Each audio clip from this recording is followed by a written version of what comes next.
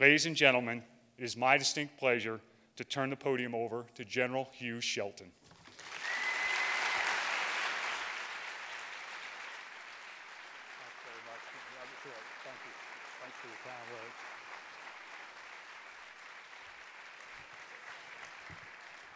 Well, thank you very much for that very kind introduction. It really is a distinct honor to be introduced by a warrior like yourself and an individual who's doing such a magnificent job here with the ROTC program, which I hold near and dear to my heart. I'd like to welcome you also, as well as our colleagues from Duke. Where are the Duke ROTC group sitting? Got any?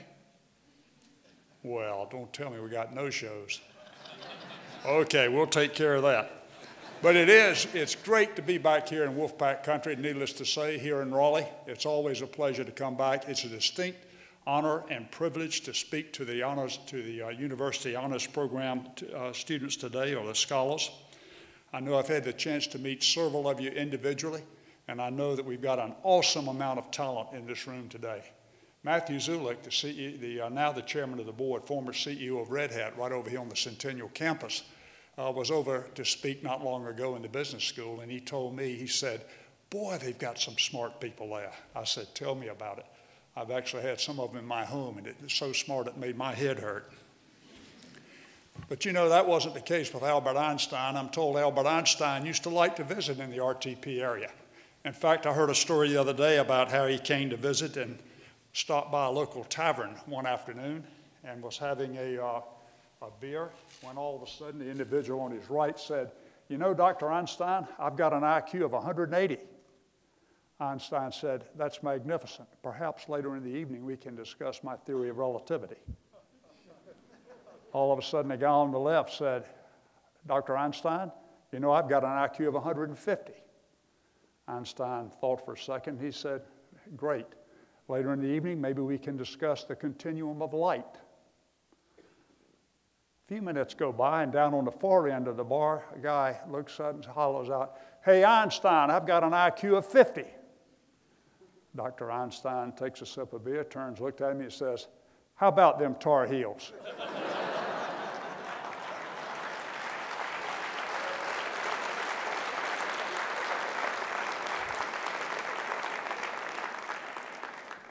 I had another one for Duke, but since they're not here, I won't tell that one. It's great to have the opportunity to speak to you today, and especially to talk about leadership. Now, as was mentioned a while ago, I normally like to talk about values-based leadership because between you and I really do believe that that's at the crux of what's wrong with this country today. That's what's gotten us in deep trouble in the last several years. We see it in the headlines every day. We see it in almost every realm that you look at, whether it's on Wall Street, whether it's in some cases the universities, even the armed forces occasionally has an issue with that, but values-based leadership. But today, I've been asked by the organizers of the event to talk about transitional leadership, how leadership transitions in Washington, and by that I mean inside the Beltway. What takes place when you have the change in power as we have just witnessed? And you know, in the last couple of weeks, 3 weeks, we have witnessed one of the greatest things about this country of ours, one of the greatest things about democracy, and that has been the smooth and easy transition from one administration to the other. In this case, from Republicans to Democrats. Before that, it was Democrats to Republicans. But we've been fortunate in that since we've had our Constitution, we've never had a coup, an attempted coup, a revolution, or whatever that is so common in so many other countries around the world. And I've had the opportunity to visit about 115 of those countries, 109 of them while I was a chairman. So I've had a chance to see them, and I've been, in some cases, in the middle of fracases, if you will, fights that were all wrapped around the transition of leadership. The reason we went into Haiti was because Aristide had been overthrown by it was supposed to be a democratic government. They threw him out. So we went back in to reinstate the democratically elected government. I was there in Washington when we transitioned from President Clinton over to President Bush. And let me tell you, one of the first things that I did, right after the oath of office had been administered, I'd gone back to the Pentagon. Well, after the parade, I finally got back to the Pentagon. And a short while later, the Secretary of Defense, at that time, Donald Rumsfeld, came back to his office. And I went to his office, which was on the floor just above mine, and I said, Mr. Secretary, I'm here to tell you today that when the oath of office took place, when President Bush was sworn in, the allegiance of the entire United States Armed Forces automatically switched from Clinton to Bush. And I want you to know that I'd like to be considered one of the first members of your team and not a holdover from the last team, because that's the way it works in America. And I said that to him because, you know, there are a lot of people, there's a lot of chatter out there. There are blogs, there are people that write in magazines that talk about the importance of civilian control of the military, which I think is 100% on the target. But every now and then there's an article that talks about, well, the military may be getting out of control and we really got to watch these guys in uniform. And nothing, in my opinion, could be further from the truth. We all recognize who our masters are, if you will, and that's whoever our elected officials are. And so I felt it was necessary to do that, because otherwise there may be some lingering thread in his mind about whether or not I was really on his team or still just on the other guys' teams. And I wanted to make sure there was no question about it. So some of the questions I was asked to address today. Who is it? Who is the chairman? Who are the other members of the Joint Chiefs of Staff? What's their relationship to the president? How do you how do you get your recommendations on policy or on operations up to the president? What does a new president and his team do to try to ensure continuity of military leadership and while placing their own team in place? And what are the challenges that the new president and his principal advisors will face? Well, let me start off with who is the chairman of the Joint Chiefs. I think it's necessary that we understand how that process takes place. As was said, he's the number one guy in the military, which arguably makes him the most powerful military guy in the world. Since most of the other countries around the world still look to America for guidance, they look to America to see how we're going to go about doing our business or whatever. I can tell you, in walking into a NATO meeting as the chairman, all other members, and there were another 18 of them at the time, all 18 individuals wanted to know what America's position was going to be on whatever the issue was at hand. And most of the time, we could convince them to move in the direction that we wanted them to go. And so the chairman, by law, is the principal advisor to the Secretary of Defense, to the National Security Council, and to the President. That's his job, and it's in law. The chairman is selected by the president, but he normally is based on the recommendation of two people, the Secretary of Defense and the National Security Advisor. They make a recommendation to the president. The president will then conduct an interview. He'll bring that individual in. My interview with the president was supposed to take 20 minutes.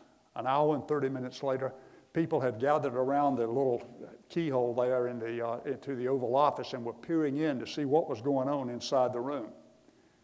Well, it was simply a very detailed conversation taking place between the president and myself, because he had a lot of questions that he wanted to know where I came out and what kind of recommendations he would be getting from me if certain things were to take place. Well, I went into that interview not really wanting the job. I don't know if you believe that or not, but it's the truth.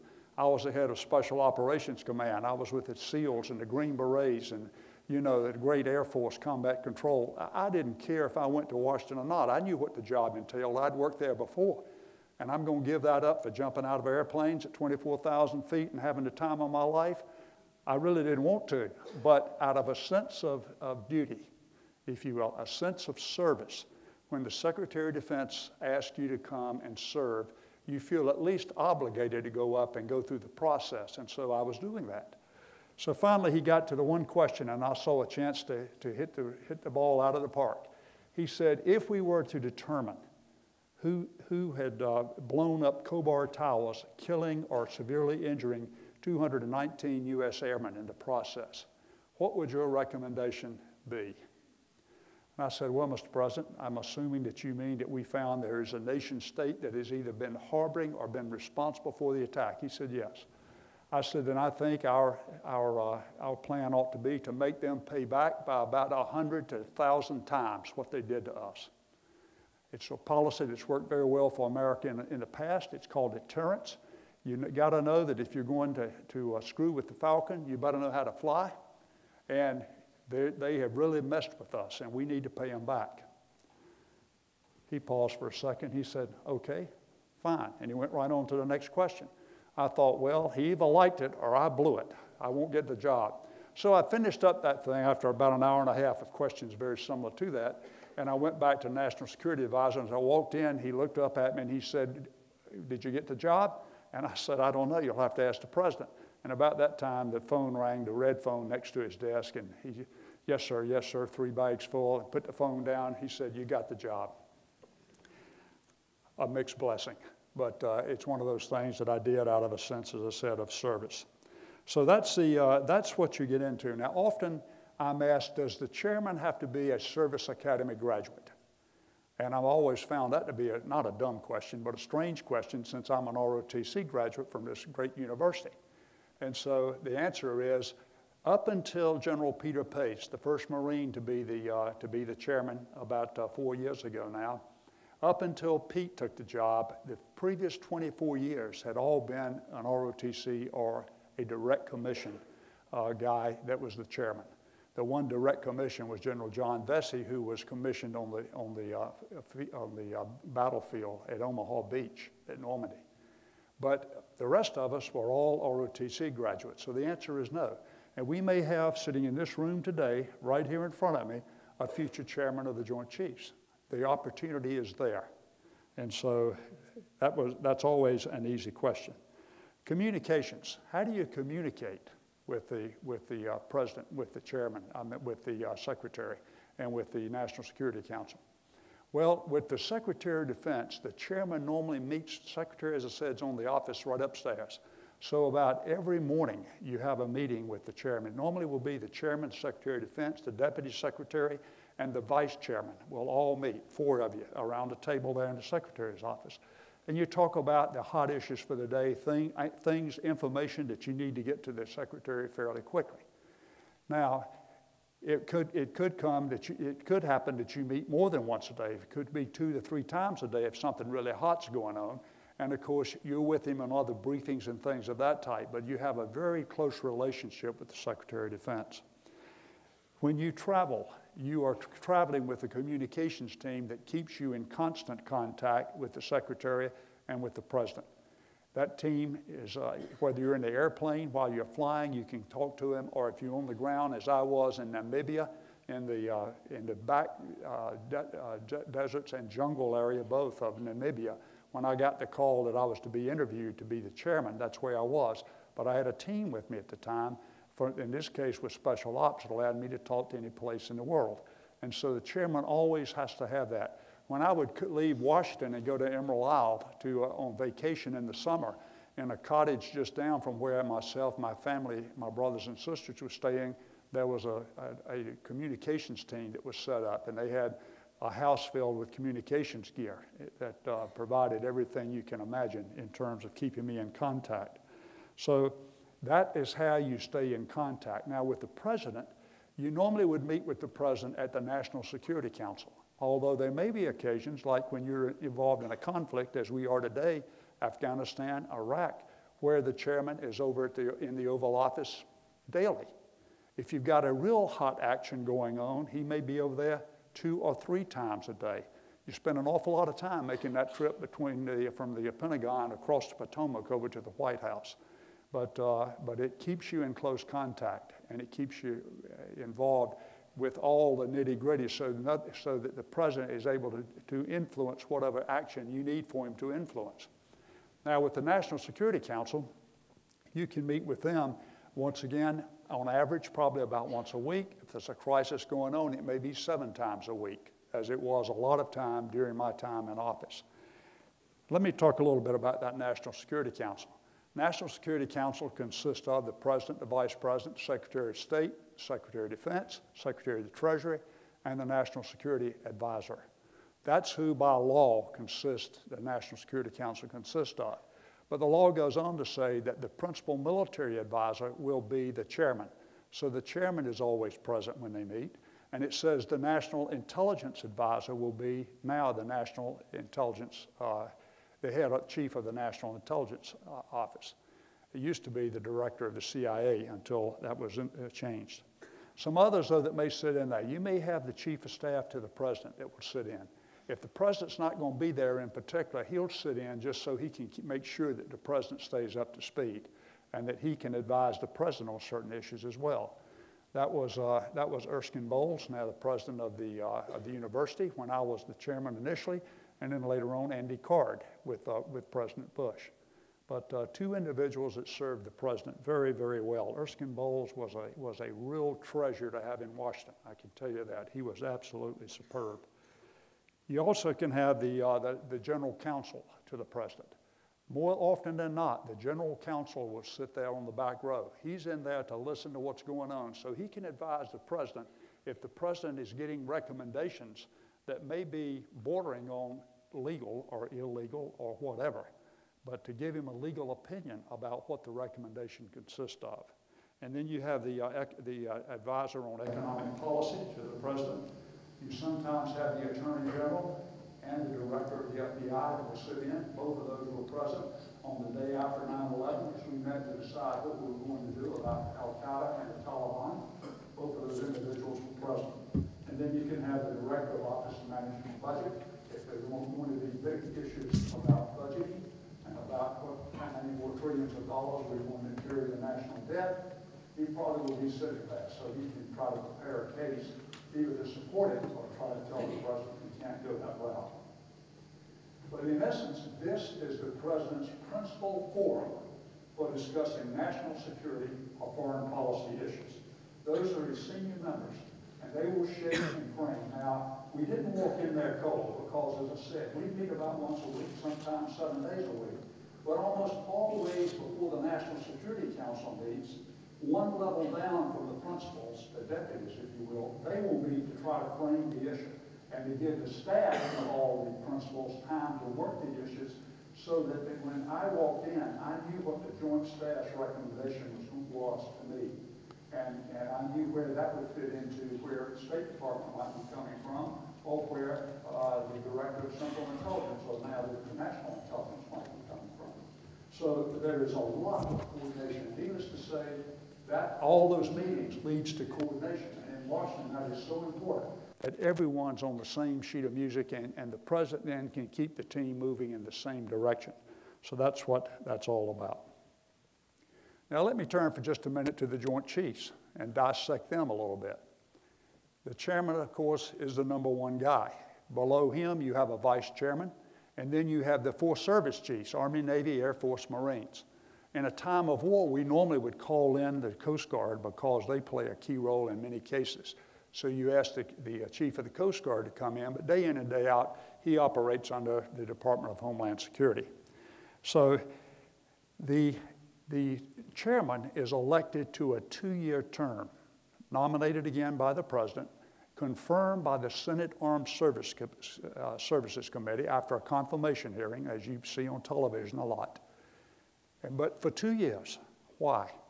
Well, the Congress wanted to make sure that when the chairman's put in, that if they find that they've got a chairman that they think is not presenting proper recommendations or presenting good recommendations or is a yes man or that they detect something's not going well because of the chair, they wanted the capability to take him out in 2 years rather than wait for 4. The chiefs of the services go in for a 4-year term. They go through the same confirmation process. They are recommended or nominated by the secretary of their service, Army, Navy, Air Force, but then it goes right through, up to the SecDef and then over to the White House and then into Congress. Again, Senate confirmation, Senate Armed Services Committee, they confirm, but again, when they're confirmed, they're in for a 4-year tour.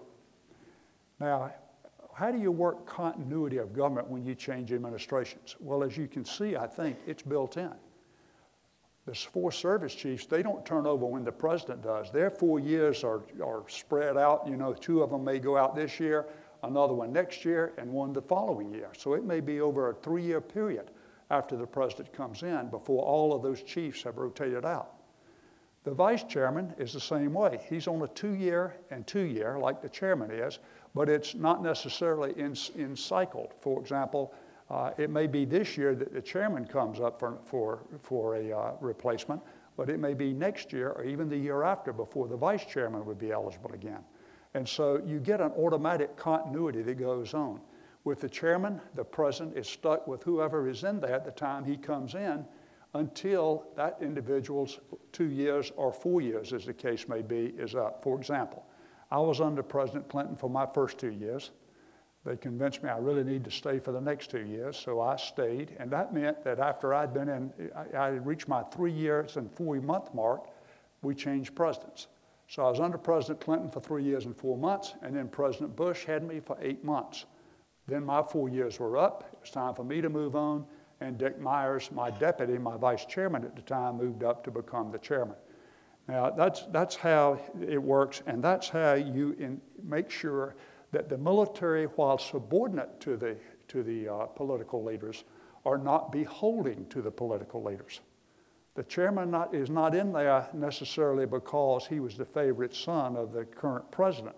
He's in there because Congress felt like this was the right person based on a president's recommendation. And so it gives you more balance than a lot of people realize. You all don't change over at the same time. In 1986, Congress enacted gold-water nickels. That was the first major change in the way that the armed forces were organized since the 1947 Security Act after World War II. And the reason that to understand why the military leadership operates the way it does today, you have to really take a brief look at history. And that history basically can start back at a time when things were not going really well in the armed forces, but no one was doing anything about it. For example, we had operations, for example, in Grenada. I mean, in the middle of the desert at Tehran, in which, as you remember, Desert Storm Desert One took place in 1975. We had a terrible incident that took place in the desert. We had forces that weren't trained. They weren't communicating with each other very well. We had forces that turned around and went back because they didn't have the right equipment.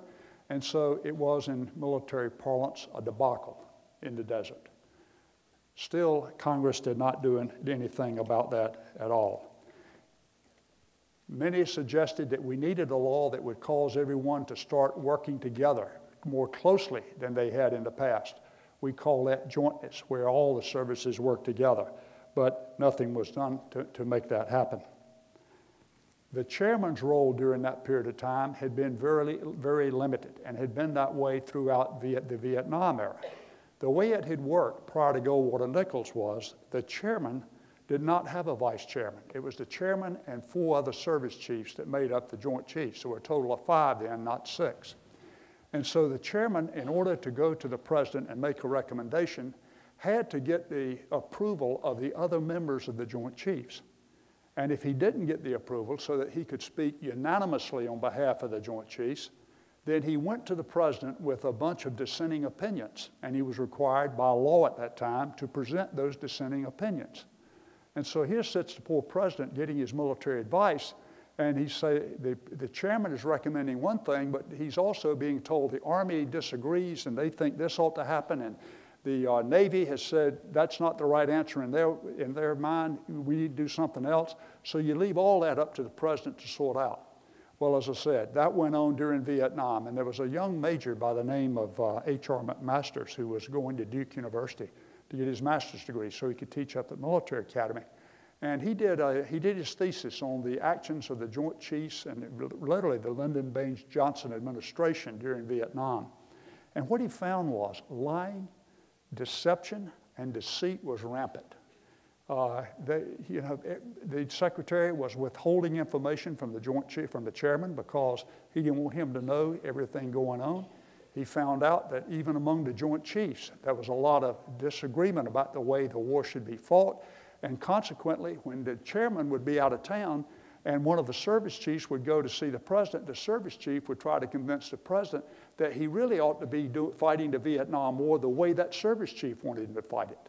In the case of Curtis LeMay, it was with air power. We're going to bum them into smithereens. You take the leash off the Air Force and we'll bum them to smithereens and the war will be over.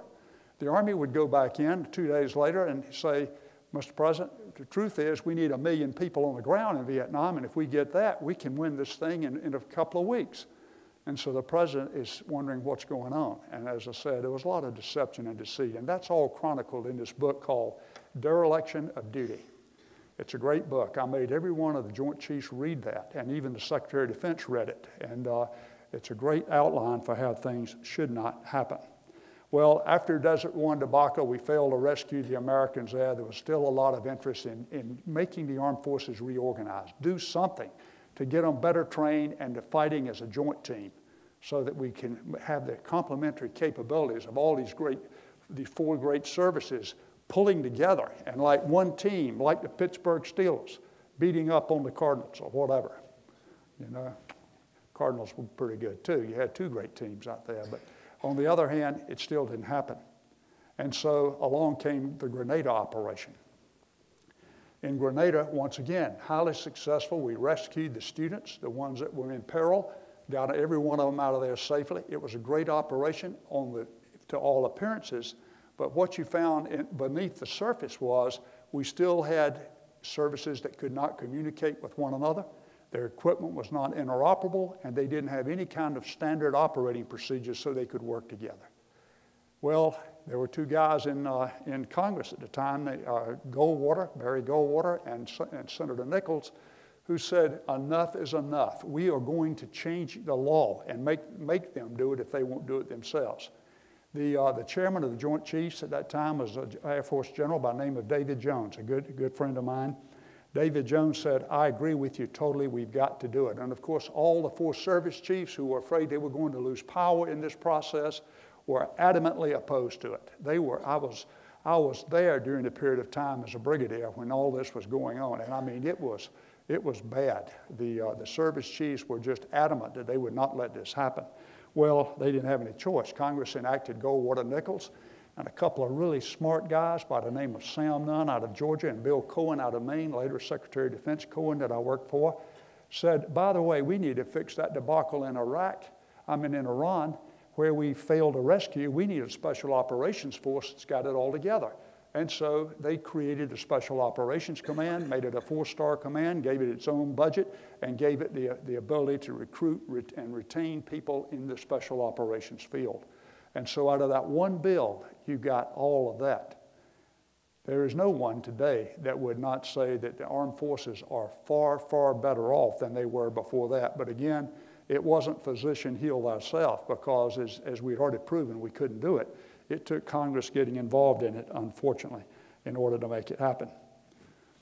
Now, I want to throw in one little advertisement here. I didn't tell you this up front, but I am going to stop early enough to allow you to ask questions if you'd like about anything that I touch on today. So if you've got a question you want, write it down. I'll get to as many as I can. Okay, now we've got a new president in office. What's happened? Let me tell you what happened. Before President Obama went into office, he was invited over to the White House after he was elected, and he was given a laydown on everything that the military is facing today. He was given a laydown on all of our war plans, and I'll mention more about those in a few minutes. He was told about recruiting and retention and you know, everything that he really would need to know as a president. And I'm sure if it went the way mine went with President Bush when he came into office, you know, it was with great interest and very cordial, and everything went very well. But the real burden of that president's office was not on him at the time. You know, he was interested but not totally committed at this point. But he was given that. So now he can start to formulate in his own mind, given what I've got to work with when I go in office, who do I want to help me? Who am I going to reach out to pull in to be my Secretary of Defense or my Secretary of State, et cetera? He was also told what the limitations that the Joint Chiefs are facing today, what the risks are that they think is most important to them, the risks that they have to deal with on a day-to-day basis. Probably at this point, he has not been introduced to the 10 combatant commanders yet. That will come probably within the next 2 or 3 months. They'll have a conference in Washington, and they'll bring in all those 4 stars, and President Obama will have a chance to meet the people that are really out in the field and that will be responsible for fighting the wars for him in the field. There will be a myriad of issues that he will have to deal with when he comes in. And I'd like to take a moment now to just touch on some of the issues and give you an idea about what a new president is faced with when he walks into office. Bush was faced with very many of these very same issues, and they're still there today. First and foremost, of course, are the 2 wars we've got going right now in Iraq and Afghanistan. For example, is he going to keep his campaign promise and pull out? And he'll be told what the consequences of trying to come out of there too fast are. He'll be told what the plan is as is in process right now or on the books today to conduct a withdrawal. And he'll be given the timelines, and he'll be told what the risks are. But all of this has already been presented to him. So now he's starting to formulate what kind of decisions am I going to make? Am I going to stick with the campaign promise, or am I going to say, okay, Secretary Gates, I want you to do the following, and give him some guidance based on what they're telling him could potentially happen if he tries to come out in the short period of time as he's given them. They'll talk about how the transition might work to change over from us to either the Iraqi forces, or in the case of Afghanistan, what needs to go on in Afghanistan. I'll touch on that in just a second. But he'll also be told, I'm sure, you need to be personally more involved in bringing in more allies. We need allies to help us in this operation, allies that we haven't had, excluding the Brits. Most of them have been liabilities rather than assets. And so he'll be asked to get more involved and help reach out to those heads of government and ask them to start contributing more than they have in the past. Who knows, with a change in administration, we may be successful. We weren't on the last attempt. Then with Afghanistan, things there have turned a little bit on us. We started out doing great. We took our eye off the ball, focused on Iraq too much, and now the Taliban, the warlords, the 10 of them are still in charge. They've still got control of their areas. The drug trafficking has still continued just as heavily as it was from day one. The Taliban is now resurging in Iraq. And Karzai and his government at the central level have failed to be able to get their arms around the country in the way that it was envisioned when it first started. Now I'll go back to the day of 12 September when the decision was made to conduct the operation, or a few days thereafter out at Camp David, and say George Tenet, director of the CIA, told the president in no uncertain terms that wresting power away from the 10 warlords would be the greatest challenge that America had faced any time in the last 20 years. So we knew it'd be tough. And all of that was going to have to be done by Karzai's government in Afghanistan, and it hasn't taken place. So those are some of the issues. How is he going to beef up in Afghanistan if we don't pull down in Iraq? We already are stretching the Army and Marine Corps, stretching them very thin. Rotations are way up, time away from families, and all the consequent issues you face when that happens. And so the president now has that on his plate. The Middle East. The chairman, I'm sure, talked at great lengths to him about the Middle East, and the big concern for the military in the Middle East has been very bluntly stated. We all recognize that the key to success in the Middle East is to solve the current ongoing crisis, if you will, or situation between Israel, Hamas, and get a peace settlement in the Middle East. If we could do that, most of America's real tough issues would get a lot easier to deal with in that region of the world. So it's worth every ounce of energy that you put into it. Trust me, it would be. It'd be tremendous to get it. Will it happen in my lifetime? I'd almost be willing to stand here and bet my life that it would not. It will be a real miracle if that happens, but it is worth pursuing, and as for the reasons that I just stated. But one of the real concerns that the chairman will have to deal with as he sits in the National Security Council, the Secretary of State may say things like, well, we need to put a 25,000 person permanent security force in the Gaza Strip or over there somewhere in accordance with whatever Israel and the other side will agree to. And if we do that, then they will be assured that America will be there to help keep the peace and everybody will be treated equally. Well, then you have the question is, can we afford another 25,000 person peacekeeping force? We've had one in Korea now since 1951. 25,000 strong, haven't moved, haven't budged, rotated in and out, but the same force levels have been there. So that's the issue that things that the chairman will have to deal with and the new president is dealing with even as we speak. North Korea, what about North Korea? What do we do there? How do we reach out to North Korea? Can we get any kind of a new peace? As I just said, in South Korea, we've got 25,000 of our people there. In Seoul, Korea, there are approximately 250,000 Americans whose lives would be at stake if the North Koreans were to attack. The North Koreans sit just across the demilitarized zone with about 1 million man strong.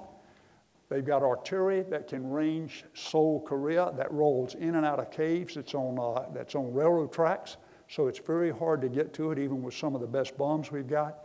And so you don't sleep well at night if you're the chairman, and you know that any minute, Kim Jong-il could wake up one morning with a toothache and decide he's going to attack South Korea. So you worry about that, because if that happens, guess what? The president turns to the Secretary of Defense, who turns to the chairman and says, let's roll. Implement War Plan XXX. We got to go. And you've got to respond. And America cannot afford to lose. We never want to commit ourselves to a war that we can't win. So that's what weighs heavily on your plate, on the chairman's plate, and will weigh very heavily on the president's plate. International Criminal Court. You say, why would the military be concerned about the International Criminal Court? You know, Secretary Cohen and I fought a two-man battle for 3 years and 4 months to keep President Clinton from signing the International Criminal Court Accords, if you will, because we did not feel that America's men and women in uniform should ever be submitted to a criminal court that is political in nature, where the judges are political appointees from other countries around the world who are responding to their own government and making judgments in accordance with how the government. Example, one of the judges during the time we fought Kosovo was from Serbia. Now, we were bombing in the Kosovo, and we had one of the greatest F-16 pilots that probably has ever flown the airplane. He was in a combat tour, dropping bombs every day, but he was en route to join the elite Thunderbirds as soon as that operation was over. One day, he went in on a bombing run to take out a key bridge that we had assigned to him. The bridge was hauling troop supplies and other things, including Serbian troops, back from the Belgrade area down to the front lines. We dropped that, we cut off their supplies because it was a very big river and steep banks on each side, and that was a key bridge. Well, the pilot is up at about 30,000 feet. He releases his smart bomb, television camera in the front of it. It drops through the clouds, through the television camera on his screen in the cockpit. He picks up the bridge. And he sits there with a toggle switch, and he flies that bomb right to the bridge. You know, there were houses on each side of the bridge, but our goal was to hit the bridge, not hit the houses. So the bomb goes down, the bridge gets bigger and bigger and bigger, and finally at the last second, when it's physically impossible for him to cause that bomb to turn, right out of the right-hand side, you see the front of the train before the whole screen goes blank. We hit the train. We hadn't meant to hit the train, although in my mind there was nothing wrong with that, except there were some civilians on that, and of course that was painted by the Serbs as a war crime. Now and this guy, it tore him up, because when he heard that, he did not want to kill what you could call innocent civilians. I don't know how innocent they were. They were riding with Serb soldiers in a war zone down to the front lines. But at any rate, it tore him up. But can you imagine now, 3 years later, he's over with his family. He's been assigned to Germany. And one night, some Serbians or someone comes in, the German police come in and pick him up and whisk him off to The Hague to be tried as a war criminal, because the Serbs had declared him as one. I didn't think that we ever wanted to put our men and women in uniform. I wasn't too concerned. President Clinton called me the day before he left office, and he said, Hugh, I wanted to tell you, I'm calling you and Bill Cohen to tell you personally that today I made a decision to sign it, because I figured that we'll be better off to have our nose under the tent, where maybe we can influence the way it will be carried out, than we would be to be on the outside with Iran, North Korea, etc.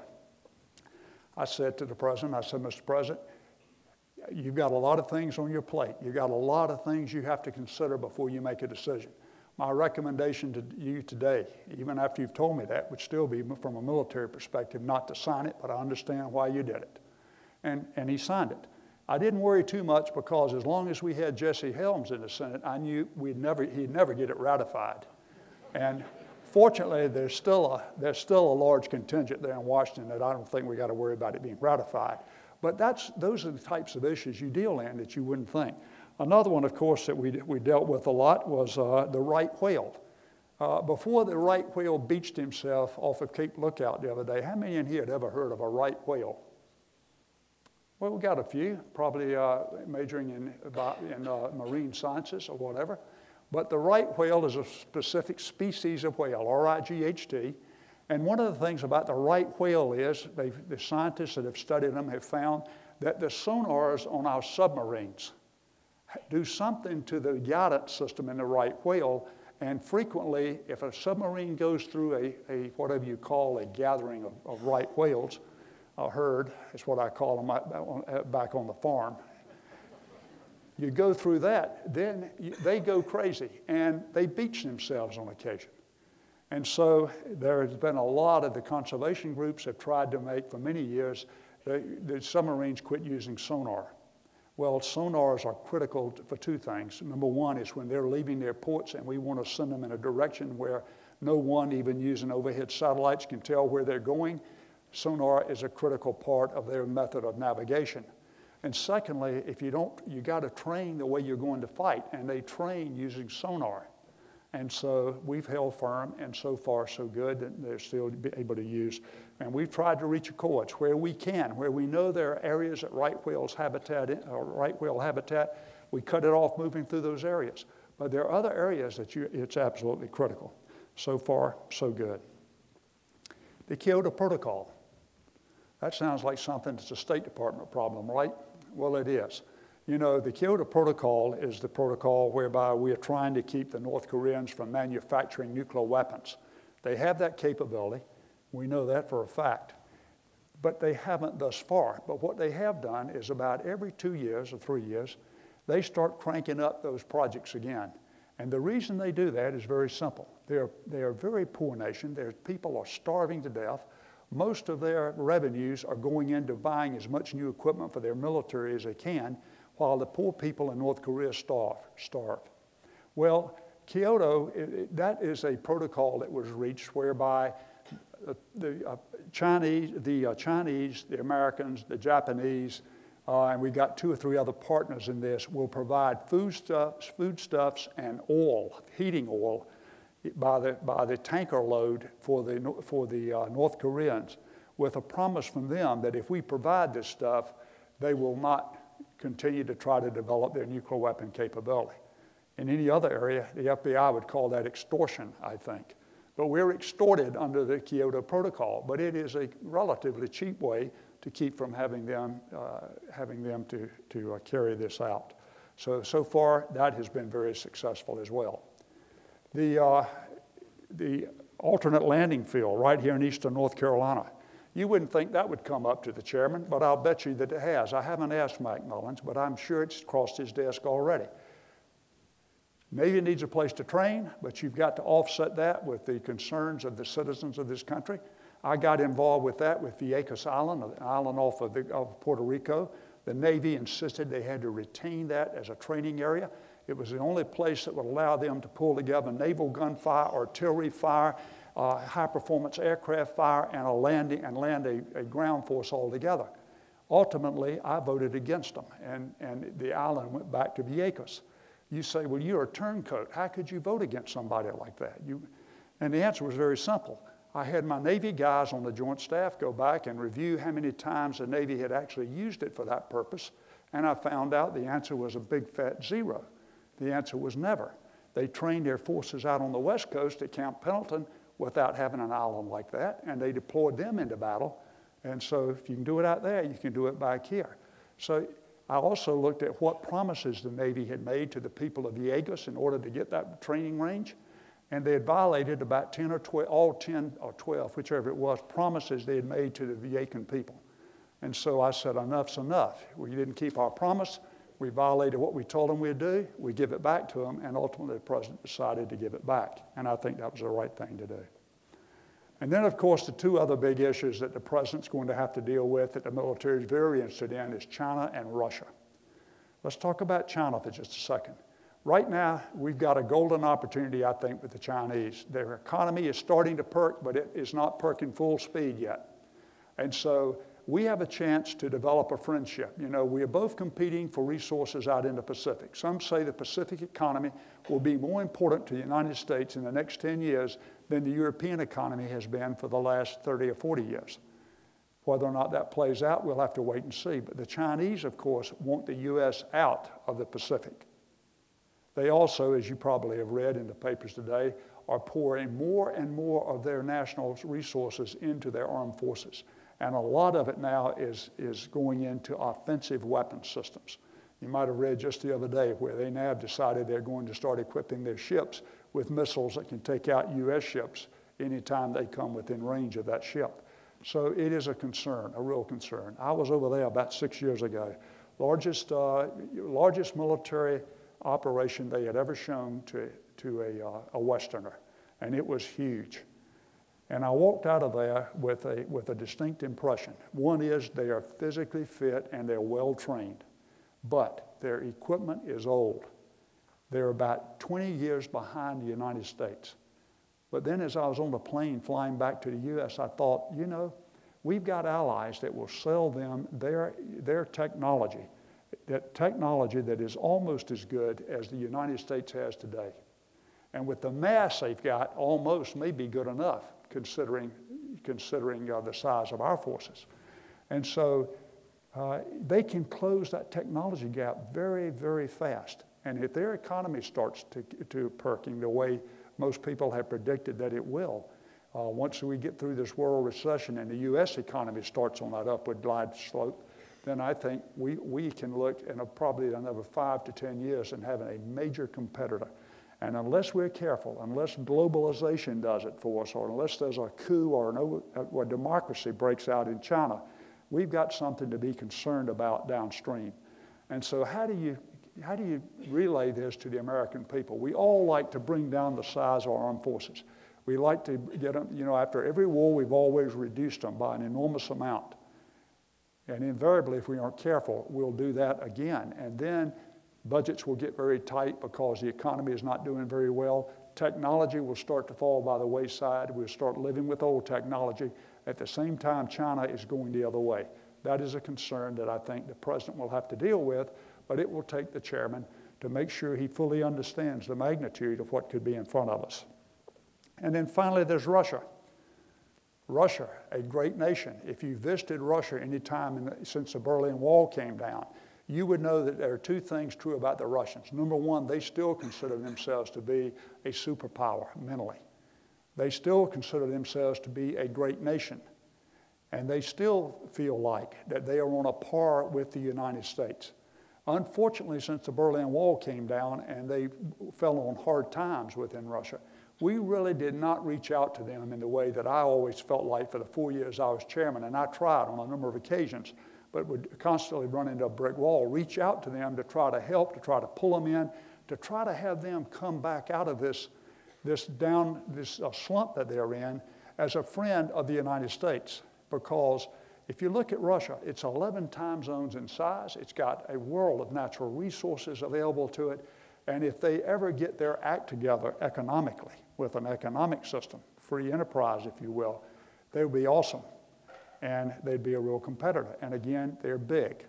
And right now, they still distrust America because of the Cold War. And we haven't done nearly as much as we probably could have in order to try to convince them that we can be a friend. So that's something I think, and I really believe that the Obama administration, now with Senator Clinton as a Secretary of State, I think we'll see a move to try to reach out to both China and Russia and start creating more of a dialogue and bring them on board. These are some of the issues that President Obama is going to have to deal with. I would tell you, President Bush said it best the other day, I think. When President Obama was sworn in the other day, he was there with all the gala events that were going on. He said, President Bush at his last press conference said, it won't be until he walks back into the Oval Office right after that, that the full weight of the office will rest on his shoulders. You may have seen that last week, not President-elect Obama, but President Obama visited the Pentagon again. And again, to get the same kind of briefings he got before, except this time the buck stops with him. He'll have to make the decisions. He'll have to take the risk. And that is an awesome responsibility. The chairman should recommend to him, give him his best military advice, and I'm convinced Mike Mullins will. It's not that the chairman doesn't know what the diplomatic, political, and economic factors are that may impact on that decision, but that's for the president. That's for his other principal advisors to tell him about. And then the president has to pull all that together and decide what's best. But I would tell you that in my time there that if the chairman talks in military terms what's best for America's men and women in uniform, and it makes good sense, and it doesn't hurt us economically or politically or diplomatically too much, then he's going to go with that recommendation. It's been true time and time again through 2 presidents. There are times when the entire cabinet is going to be in agreement in terms of what the right course of action is, and there are times when the chairman, from a military perspective, may be in the cabinet room and be giving a recommendation that is 180 out from what every other member of the cabinet's recommending. And I can tell you from having done that, that's when the big beads of sweat start rolling down. It's a lot of pressure involved with that, but you just go in and you stand for what's right, and you know you've got 2 options when you walk out of there. Number 1, you can live with the decision that was made, or if you feel like it is going to really cost us a lot of lives, brothers, sisters, husbands, fathers, etc., that are going to die in the process, then you can resign just to say, I'm not going to be a part to it. So you always have that option. But normally, if you make your case, as I did in my case, and the president, I was fortunate. I was the dissenting vote, and I won. So I walked out of there feeling pretty good. In fact, I went home and had a big steak that night. So that doesn't happen very often. But we've got a great system, and I can tell you right now that even though there's some tough issues to deal with, we've got a great country. He's got a great country behind him. He's got a great team that he's brought on board with him right now, and I'm confident that he can deal with them, and the transition will continue to go just as smoothly as we've seen these first 2 weeks. So that's how it is, ladies and gentlemen. It's been great having the opportunity to address you. I will stop right here and see what your questions are.